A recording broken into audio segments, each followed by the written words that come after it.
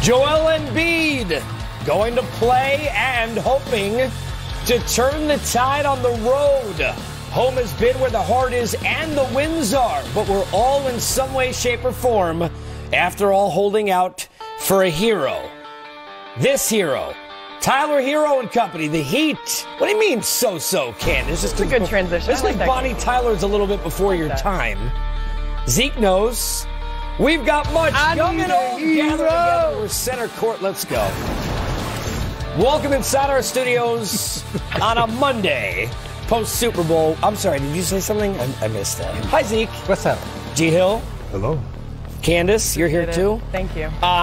We got a lot to get to because these two teams have played tight games so far this year. And there was, after a football game, a couple of fumbles late by Embiid that blew one of the games they've played with each other. You know who never fumbles? 3D. And I mean the lifestylebrand.com, who joins us. He is 3D. Out there in the land of the Super Bowl where they cleaned up from all of the traffic. Hello, 3D. Looking good, 3D. So we've talked about the home records, 3D, and obviously, DZ, you want that. But when you pack a bag, you're not supposed to forget your game. What's happened? Well, one thing that the Sixers are trying to do, Casey, is they're trying to get in some type of unity. When Embiid was out, you saw Ben step up. Now Embiid's back. He's trying to figure out how do both those guys play together. And then you look at Tobias Harris, he's just out there hooping. You look at Al Horford, he's been the rock of this whole team. So when you look at them in the sixth spot, guys, most people are surprised because there's so much talent there. But somehow, some way, they have to figure out to get on the same page if you want to take these guys serious going deep in the Eastern Conference. DZ, obviously we know about load management for some, like Kawhi.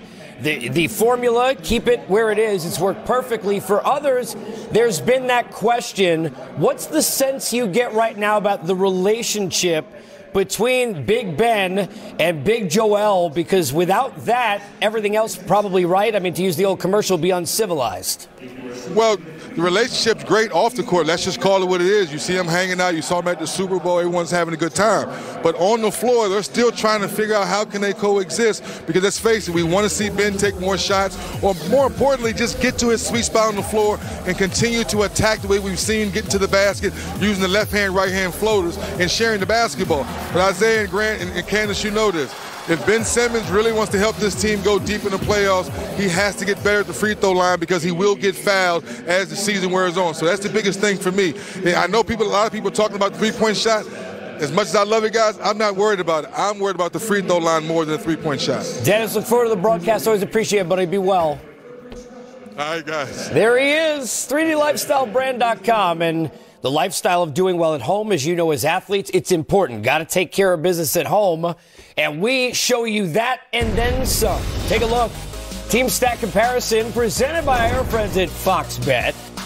I would say this would be something you'd be interested in. Combined 43 and 5. Quick math. I know they taught you that at Duke, G. What's the most important thing on a positive, because there's a negative, the road record not the same, of the way both have played at home? What does it tell you about a team to be that good at home? Well, that's what you want in the playoffs. Obviously, you fight for home court advantage. Philly right now in the sixth spot, but to be able to win at home is crucial. And this team is dominant, as good as any NBA team, Philadelphia, at home. They shot the ball well. They feed off the energy. They play good defense. It's just when they go on the road, that can be a problem. And continuity, Candace, right? Because take me through. You think about it's human nature to understand, okay, bonding, togetherness, we're out on the road. If it's not so together, it may be a longer road. And for Philly, as Dennis broke down, anywhere they play, that's still the question, right? Well, I think that boils down to usually role players play well at home, and your stars play well on the road and at home. And when you don't have a one man on the totem pole, meaning Embiid and Ben Simmons, it's kind of been up and down all year of who is going to kind of take the reins of this team, who's going to be the leader, who's going to be the one that steps up on the road. And I mean, that's evident as a star player, as a person that leads, you know, in points per game, you have to almost step it up on the road more so than you do at home. Yeah, you talked about leadership, and that was the question that we asked early in this season. Okay, who's the leader? I mean, they have good players. They actually have great players. But when you say the leader of the team is, who do you point to? Is it Ben? Is it Embiid? Is it Al? I mean, who's the person that they say, okay, this is the guy? And most winning teams, most winning organizations, and we just watched it in the Super Bowl the other day. I mean, Mahomes was the leader, and he may have not had the greatest Super Bowl game ever, but at the end of the day, the Chiefs players looked to him and said, okay, we're going to follow you. When you look at Philadelphia right now, although they have great players, who's the leader? Well, it's interesting. 2 years ago, this team was on the outside of the playoffs looking in. They got hot at the end of the season, got into the postseason, lost to Boston, and then all of a sudden, everyone's anointing them as the favorite to come out of the Eastern Conference. Had a great series last year against Toronto, but Jimmy Butler was that leader. He was that guy, Isaiah, that you're talking about that can galvanize the team, that will speak up in the huddles, in the locker room. And so now you get rid of him and you bring in Al Horford, who's a great addition, but just they don't have that guy. And I still feel like they're learning. They have to learn sort of what it takes to become an elite team. Elite team brings it every time, particularly on the road. Yes. To have the biggest home road split in the league, like that's just for a team that's trying to be elite, a championship caliber team, that's just unacceptable. I think it's probably maturity, which will come with time. I want to point something out. If we can show the board of the standings again, guys, upstairs, I want to point something out. Look at the old school. Candace, we've got young kids. What's wrong with this picture? If you look at the standings that we showed here, it's the league where we do this. Orlando kind of has overachieved, achieved as much as they can. Nate, after Paul George, without Oladipo, etc. Miami and Spo all the time. Brooklyn, injuries all year, right? Boston, same thing, figuring out. Lose Kawhi, no problem. Lowry, no problem, etc. And there's one team that's totally the opposite. Underachieving. Yep. Isn't that a problem? Yeah, it's a big problem because everything that you thought that you were going to get by having so many bad seasons in a row, where you were able to go into the lottery, able to pick players, and supposedly you were going to build the championship team. Well, now that these guys are of championship age, where they should be competing and winning championships, you're not getting there. So did the experiment work?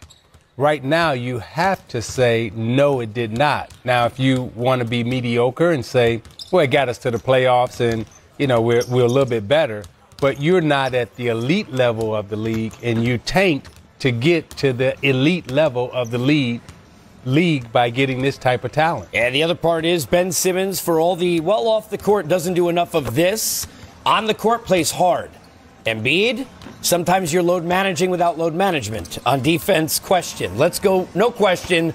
Bam Adebayo keeps good company. If you don't believe me, take a look at this graphic, because he's hanging with a nun and a hero. And Candace, he's also been a hero. And the thing about Bam that's great is he has shown abilities people didn't think he had, right? I mean, everybody looked at him like Montrezl Harrell, I'll give you energy.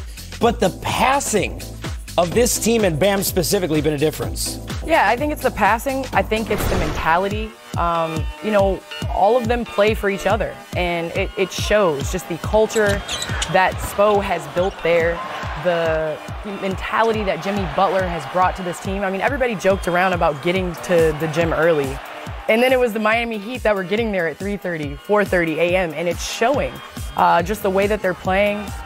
We had Jimmy on our podcast earlier this year, and we were like, are you surprised by Tyler Hero? Are you surprised by Bam? Are you surprised by none? He's like, no, because they bring it every single day in practice.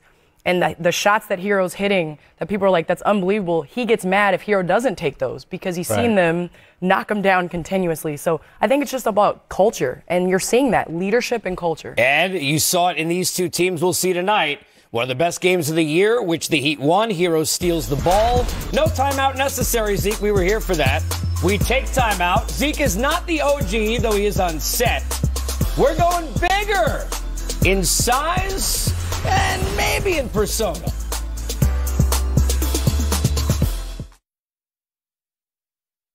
Nice. Wow. Just out of curiosity, what did that carriage set you back? Oh, like 19 large. I overpaid. I'm an idiot. Hey, happens to everybody. I bet he overpaid. Me? I didn't overpay.